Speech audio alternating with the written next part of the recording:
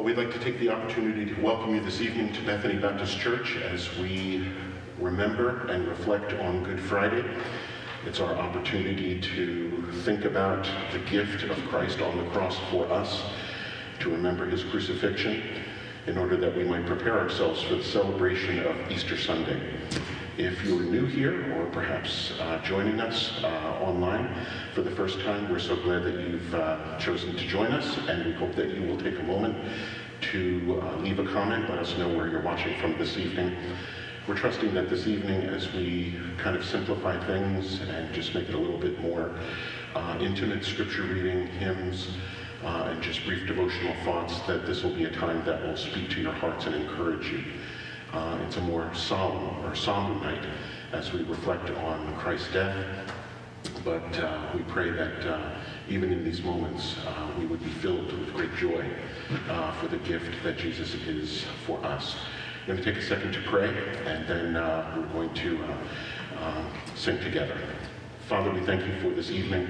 Thank you for the moments that we have to share together. Lord, as we connect and share community through our computers or our phones or our tablets, Lord, we pray that you would encourage us. Lord, for those who may be anxious or feeling just the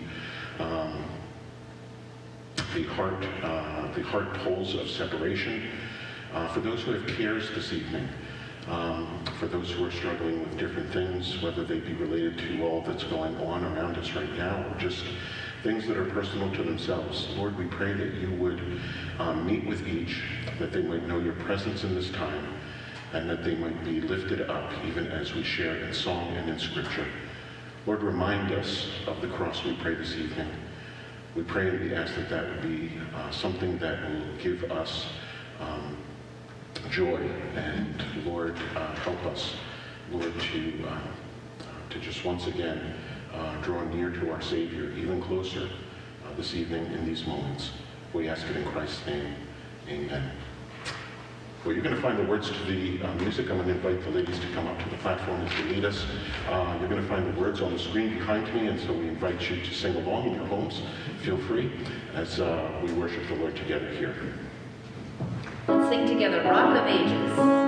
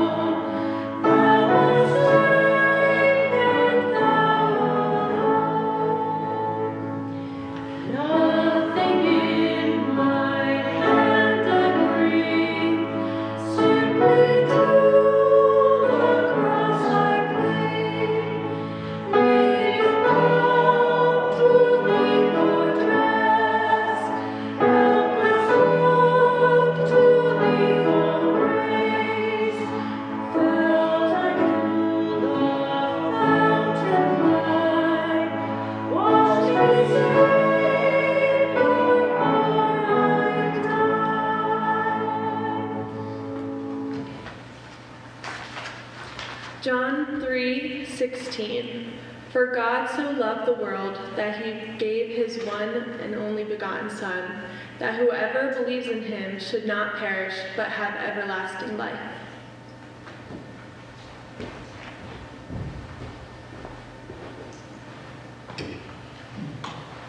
Let me thank you again for being here this evening and sharing in our time. When Christ died in the midst of all of the events of the crucifixion, there were a number of things that happened and events that are connected into that great event on that day. Not the least of these events was the rending of the veil in the temple. Now, it's no small miracle to split so strong and thick a curtain. Today we don't seem to have curtains like this in our homes any longer, most of us, and we might not be able to really wrap our minds around just the size and the enormity of the curtain that we're talking about. But it was not merely, as it was meant to be, a display of power, but there are many lessons that are taught to us in the midst of the rending or the tearing of this veil. In the midst of this, the old law, the ordinances of the old law were put away. When Jesus died, the need for sacrifices were finished. It revealed all of the hidden things that were behind this veil, behind this curtain. They could now be seen, the mercy seat, and the glory of God that gleamed forth above it. By Jesus' death, the ceremony of atonement and the offering of sacrifices was abolished because Jesus had become that once-for-all sacrifice. And so he was the one who had now come and sprinkled his very own blood within the veil. No bull, no other animal, no lamb was needed now. Access to God was now possible through what Jesus had done. And it's the privilege of every believer in Christ, the people who follow him, to now enter this place. But where did this separation come from? I want to take a few moments just as we start this evening, as we consider this special moment and this special item, the veil, the special happening there, to just reflect on where did this veil come from? Now, if you've ever driven through some neighborhoods, maybe you've noticed that in some neighborhoods there tend to be a disproportionate number of fences. And it seems there's a fence between every house, and some of those fences are pretty high. And you might say, what's going on with this? One of the things that you find when you talk to people who live in certain neighborhoods is that fences tend to pop up when relationships are not good. If you would, when things turn sour with your neighbor, all of a sudden there's a wall that goes up when that relationship isn't good. When we lived in Maine a number of years ago, we purchased a home from a lady in the church. And the home that we purchased was considered a spite house. And the reason was that there was an argument going on between one individual who owned a house and another person who owned the land next door to that house. And in the midst of this particular relationship issue, the man who owned the empty lot got upset.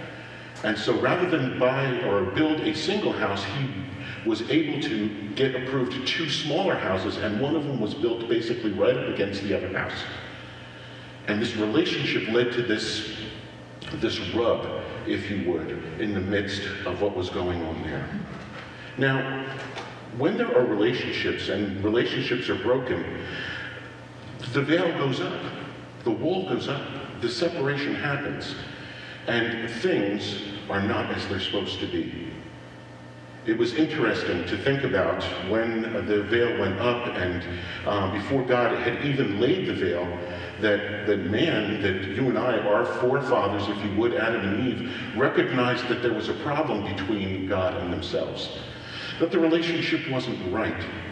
And so it was that they were conscious of this new relationship that happened because of sin, and they went and they hid themselves behind a veil of bushes.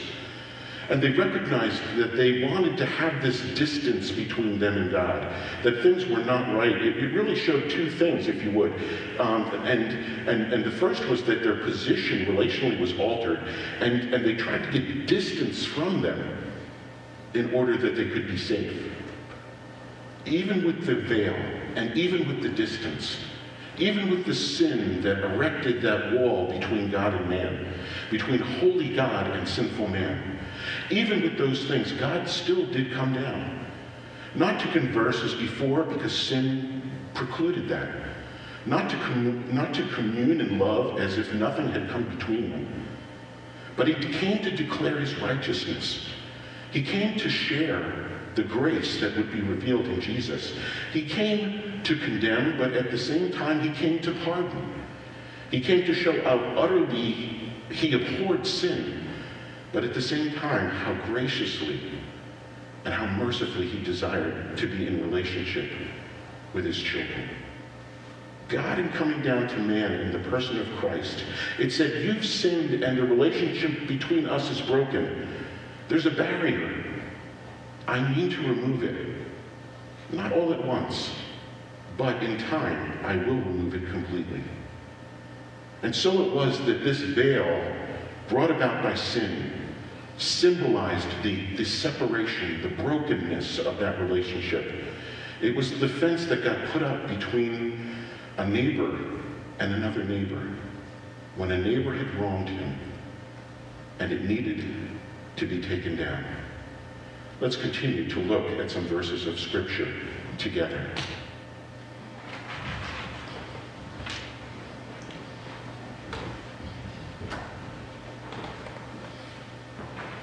Hebrews 9:6. Now when these things had been thus prepared, the priests always went into the first part of the tabernacle, performing the services. Exodus 26:31-32. You shall make a veil woven of blue, purple, and scarlet thread, and fine woven linen. It shall be woven in an artistic design of cherubim. You shall hang it upon the 4 pillars of acacia wood overlaid with gold. Their hooks shall be gold upon 4 sockets of silver. Let's now sing together, What Wondrous Love Is This?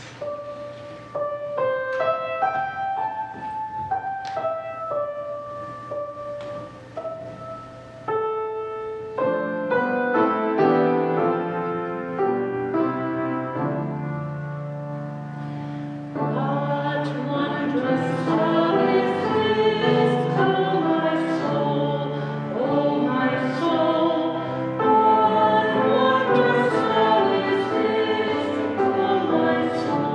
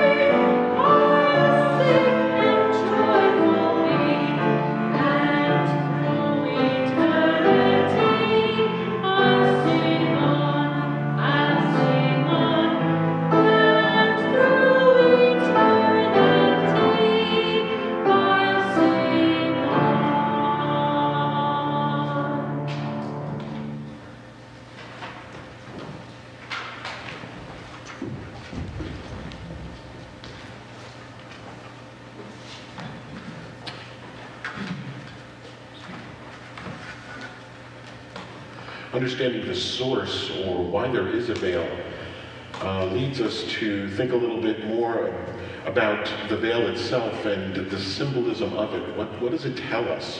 What does it reveal?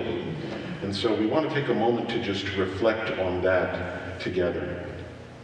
The veil of the tabernacle, actually the veil goes back into the Old Testament. It's not just a New Testament thing with the temple. But the veil of the tabernacle in the Old Testament hung between what's called the holy place and the holiest of all, or the Holy of Holies. And inside it were the Ark of the Covenant and other parts of the worship experience for God's people.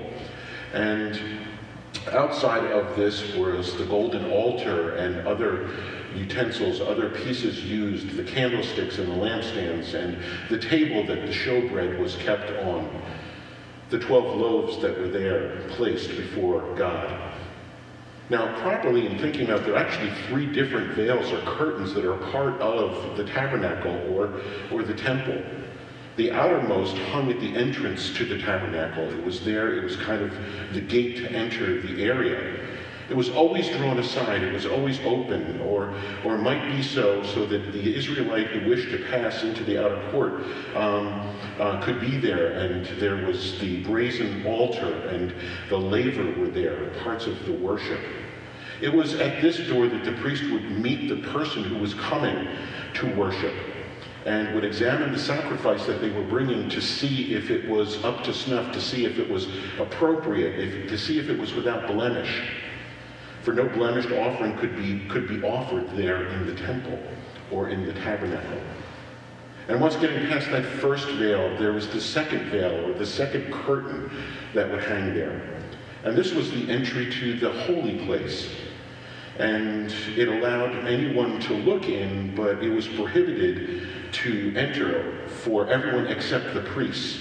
It's where the priests did their work. They ate at the table there. They kept the lamps burning. They put incense on the altar inside of this place of the second curtain. But they could go no further than that place there. The third veil hung at the entrance to the Holy of Holies. And that's the veil that we talk about and we reflect on this evening. It was as if it hid God from men and men from God. It was the place where the source of that sin, that curtain, the sin that separated, it was that barrier there that kept the two apart. It was something that, if you would, it said that God is within and he is there, and yet man is without, but there is coming a time, and the time is coming, but it's not yet. It was beautiful, as it was read in Exodus chapter 26, a beautiful, wonderful piece of fabric. The same is said about the temple, that what Solomon created for the temple was also wonderful and beautiful, this entry into the Holy of Holies. It was finely woven and strongly wrought. It was there and it was substantial, but yet it was something that was flexible and, if you would, movable, although it was never opened. Never drawn, never moved aside except once a year when the high priest would go in and would offer the sacrifice, approach the mercy seat with blood and incense. Over the years and historically, the veil there, the curtain was torn down by those who would come and come into Israel, come into the land of God's people, and would desecrate their temple. The Babylonians and the Persians and the Grecians and the Romans had all come down at different points, invaders, and had torn it down. But it was there to teach a wonderful lesson. And it was always put back up.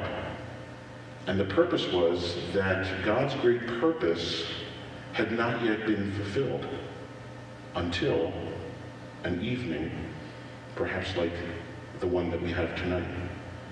Any Israelite or follower of God who had discernment and was thinking about these things would see something higher and nobler in this piece of decoration. He would notice the great cherubim that were there, and cherubim are much a part of the early part of Genesis, particularly in the garden. And you don't see much about the cherubim or hear much about them until you come to this place here.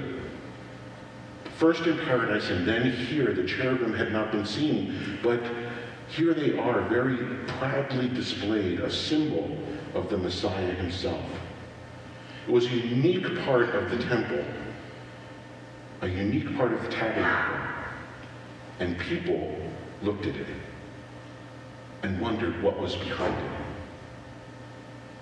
In comparison to the temple itself, the veil was something that a child could move. As we look at the temple and understand its construction, it's built on a mountain, it's built out of stone.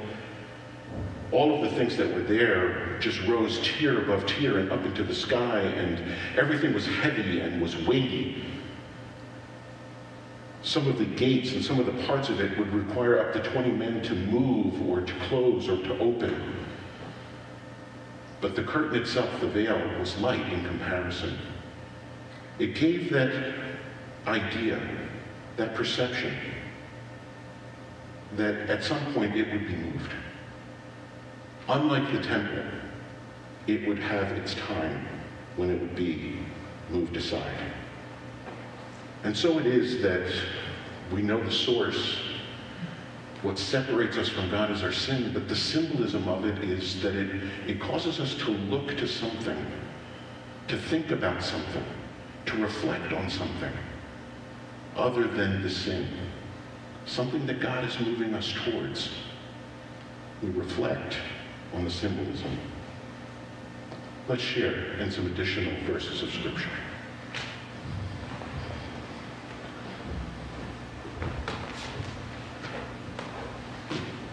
From Hebrews 10, 19 and 20.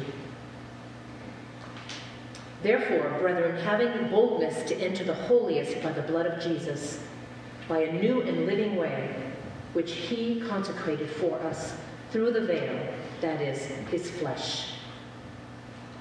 Colossians 2:9. For in him dwells all the fullness of the Godhead bodily. 1 Timothy 3:16. And without controversy, great is the mystery of godliness. God was manifested in the flesh, justified in the Spirit, seen by angels, preached among the Gentiles, believed on in the world, received up in glory.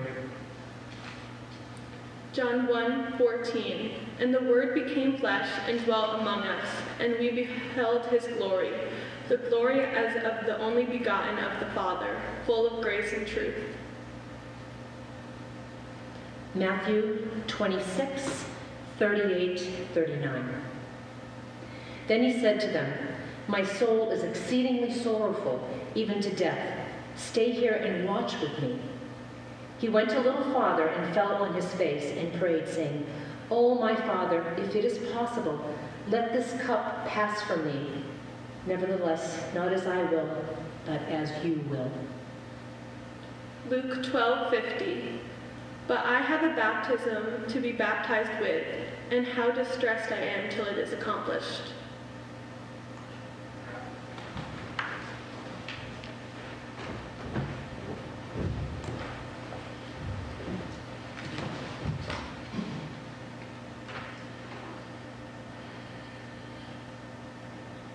We understand the source, that the sin we have committed separates us from God. The symbolism of the veil is that while sturdy, substantial, it's meant to be moved. Its picture and its beauty remind us of something otherworldly, reminds us and causes us to think about what's on the other side and what happens on the other side. And all of that points us to a Savior. The veil is, if you would, Jesus. It's a picture of him. In some ways, it's his flesh, his body, his humanity. As a lamb, we know from Scripture, without blemish, Jesus came without spot, set forth being perfect himself. He gave himself up. So the veil was perfect in all of its parts. It was finely wrought. It was beautiful to the eye. It exhibited the excellencies of God.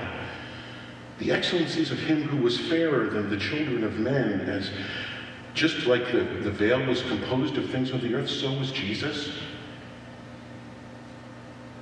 His body, bone of our bone, flesh of our flesh, nourished like ours, fed by things which grow in the soil like us. But Christ was perfect. Though earthly, he was without sin.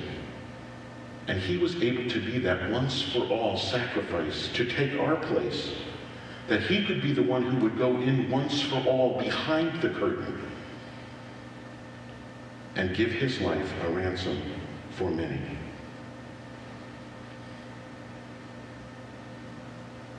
Many people are drawn to the person of Jesus, and they're attracted by his grace, but they don't understand the fullness of their own need.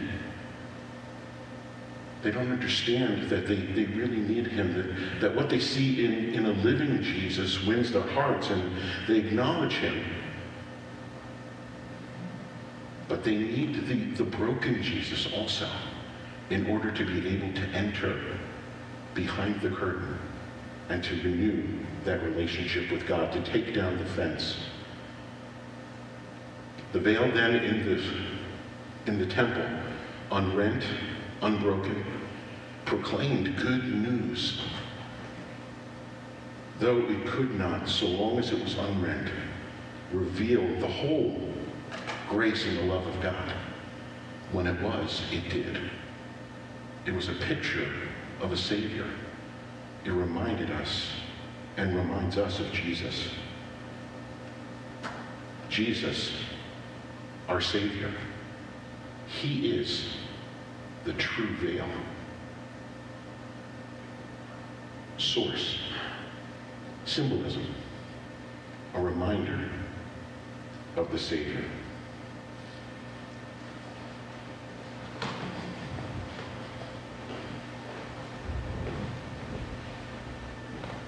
Let's sing together, Is He Worthy? And especially give a hearty answer to the questions we do.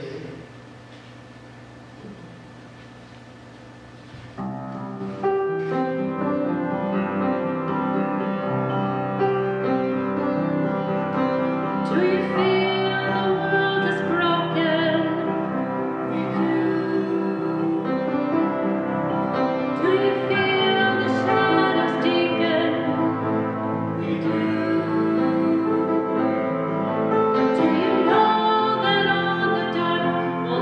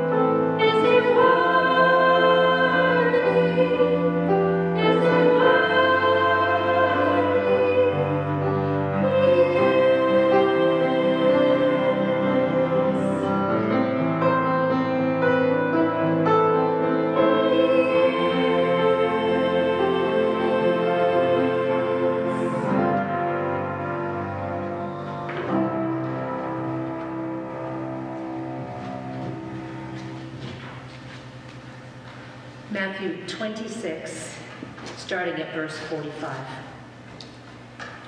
Now from the 6th hour until the 9th hour, there was darkness over all the land.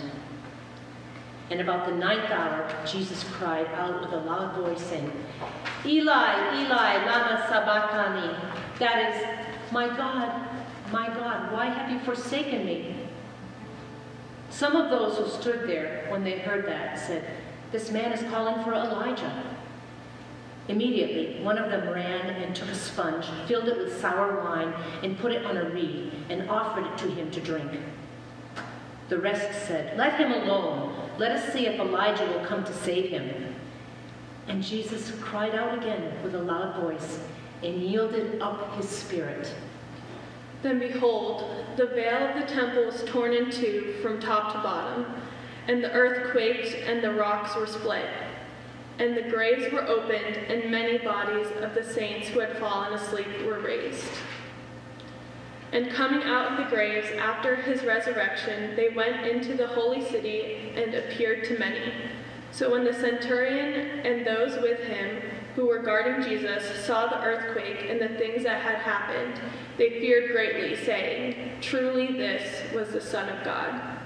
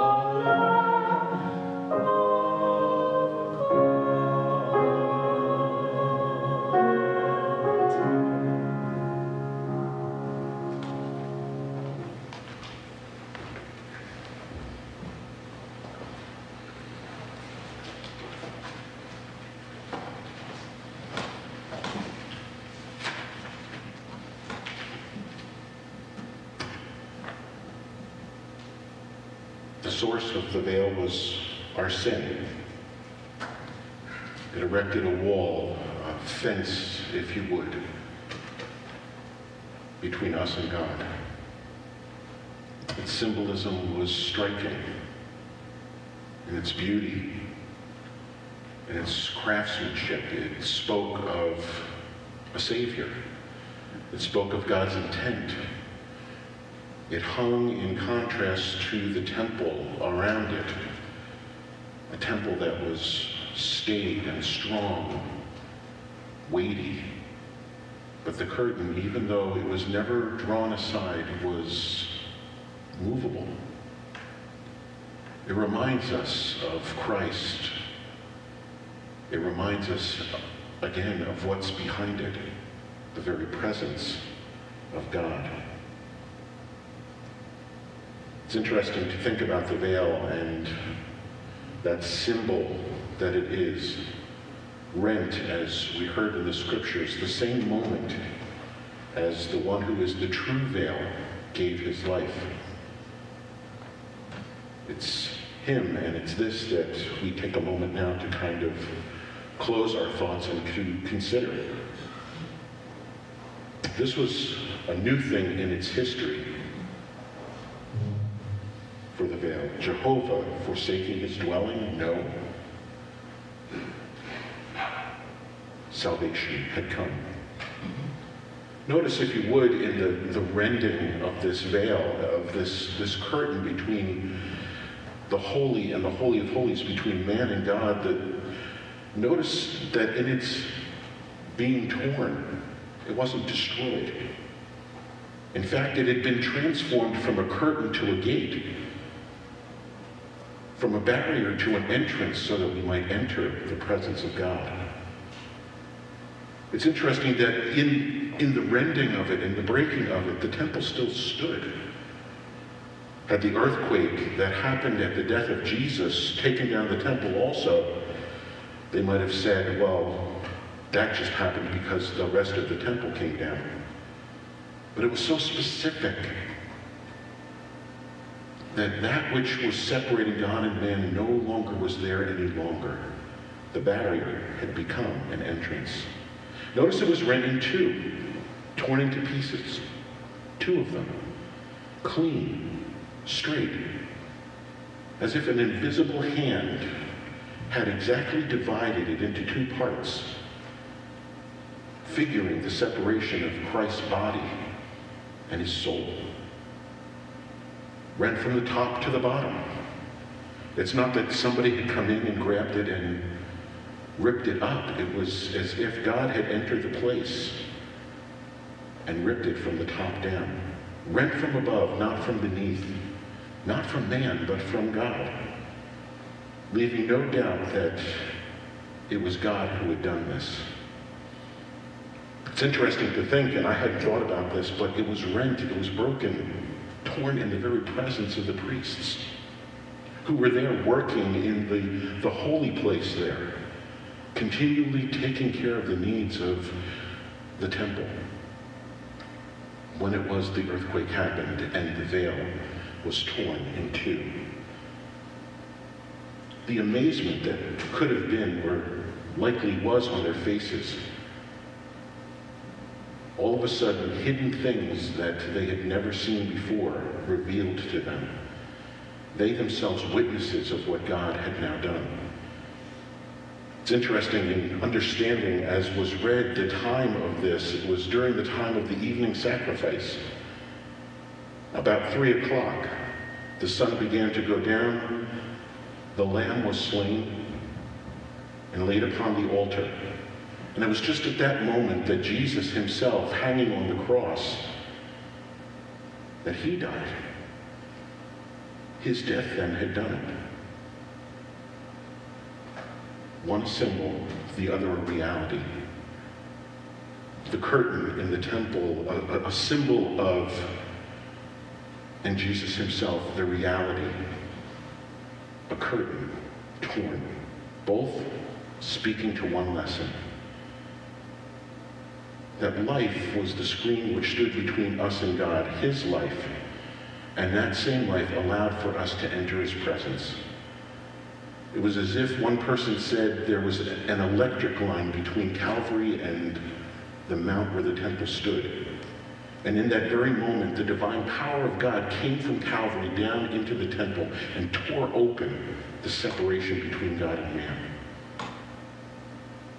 The people who put Jesus on the cross, little did they understand what they were letting loose when they nailed the Savior to the tree. Little did they suppose that by putting up on the cross there, Jesus, that would actually be a lever that would let loose the saving power of God. In the midst of the story of Jesus, the Good Friday story, is that small verse.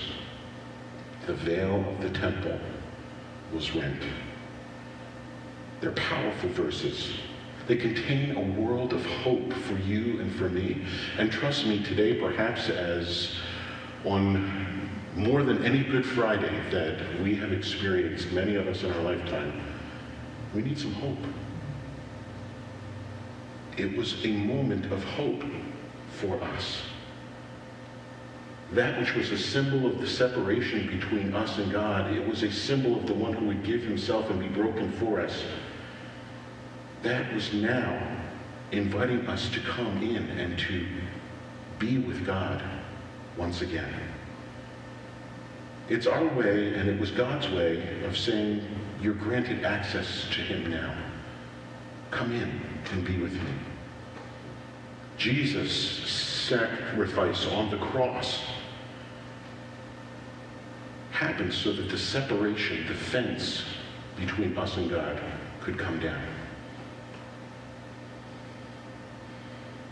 So for everyone who's listening to me tonight, for everyone around the world who is reflecting on Good Friday, for all of us, the veil, if you would, has a voice. It says something. It says, come in. It says, come and be reconciled. It says, you're welcome here. It says, seek the Lord while he may be found. It says to draw near to God because he is drawn near to you.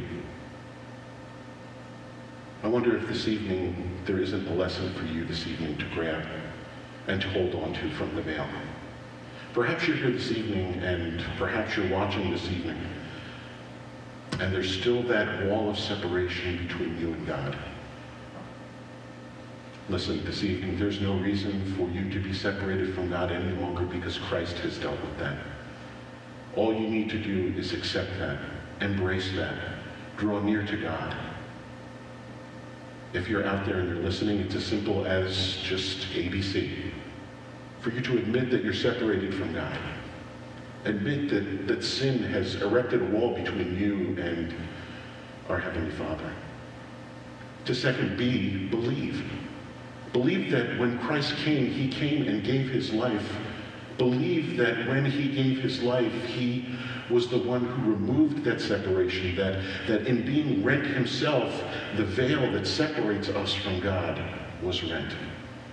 Believe in what Jesus did on the cross for you. And then finally, choose to follow him. Embrace that. Give your heart to him. It's as simple as ABC. But the effect of it is profound. And so if you're here tonight, let me encourage you. If you're listening tonight, let me share with you to learn the lessons of the veil. Remember its source. Think about its symbolism. Allow the Savior of whom it speaks to warm your heart and embrace him for salvation. Let's pray together. Father, we thank you so much for the moments that we have been able to just reflect briefly, to think about just one small part of the Good Friday experience, but one that is profound. Our Father, we recognize that at one time there was a veil, there was a separation between us and God, and we thank you this evening, and we praise you that Jesus came and removed that. And for each and every one of us who has embraced that, who has accepted that, who has opened our heart to that, things are no longer the same. And so tonight we pray and we ask that you might cause us in these sober and somber moments to also rejoice, because what Jesus did tore down the separation between us and God. And so now we can draw near. So now we can come in. Now we can be reconciled. Now we may seek him and be found. Speak to our hearts tonight, through the day tomorrow, and also, especially on Sunday, as we reflect and are encouraged by the resurrection. Help us to celebrate well in light of what Good Friday is all about. If we pray in Jesus' name, amen.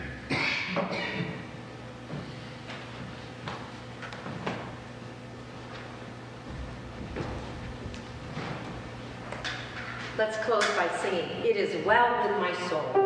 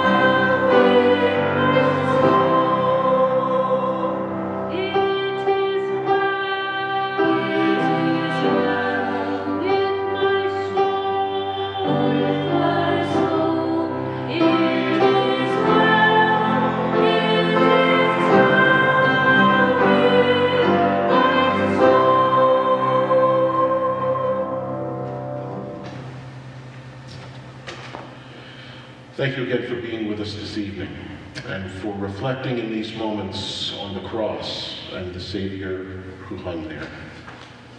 Let me encourage you to join us on Sunday morning at 10:45 because we celebrate the fact that Jesus did not stay there, but he rose from the grave, showing victory over death and sin. 10:45 here in the parking lot for drive-in church celebration, or here on our Facebook page. We invite you to join us either way as you are able. Tell a friend. Easter's a wonderful time to come to church. And so we invite you to invite others to come along and to join us on Sunday.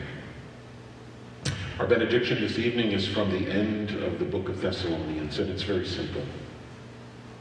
May the peace of God be with you, and also the God of peace.